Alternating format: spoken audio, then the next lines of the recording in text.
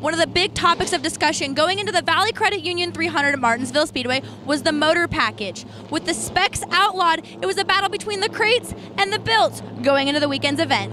I think the way to go is definitely with a Chevrolet built motor. With the weight off of it and the gear and everything, I think that's definitely the way to go. The spec motor is something I despise, so I've been pretty open about that. But I think Ford Crate or the Harrington or